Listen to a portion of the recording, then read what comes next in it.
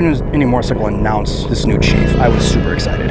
People wanted a stupid fast V-twin American machine to come out. We needed something bigger and faster than the Scout, and it happened. And it's incredible.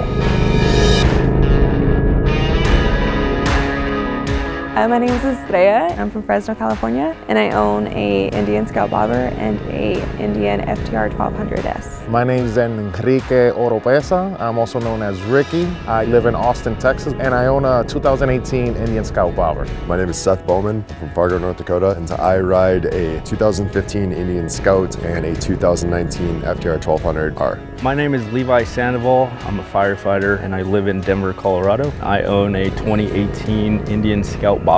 My name's Tyler Howard. I live in Moorhead, Minnesota. I ride a 2016 Indian Scout 60 and a 2015 Indian Scout.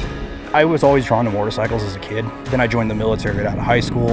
And once I actually started riding, I'm like, this is who I am. This is who I'm meant to be, is ride motorcycles. For me, I'm a firefighter. I see a bunch of stuff. And you could hop on a motorcycle and your mind is just clear. When I was choosing a bike, I wanted to be American. And then I started reading all these reviews. And everybody that got on the bike, no matter which bike they rode, the same expression, like, oh my God, it's a small bike, but so much power. Look at the handling. I was sold immediately. I've always loved Indians. It's just a beautiful bike. They just look really classic. We were talking about this a lot on the way down from the Scout perspective, that so many people are graduating from the Scout. They want to get into something a little bit bigger, but they're not comfortable going to something big like a Challenger or a Chieftain or a Springfield. So they want something in between, and it's so cool that Indian Motorcycle finally gave that mid-sized platform. Seeing the Indian Chief in person, that huge engine surrounded by that beautiful steel frame, it's really something else. Smooth ride, and the handlebars being up so high, I could ride a longer distance. The digital display was awesome too. It does feel very similar to the Scout in general, just a little bigger, a bit heavier. I feel like it's a little more comfortable so you can go on longer rides. I think the Scout is a good first bike, and then if you're ready to move up to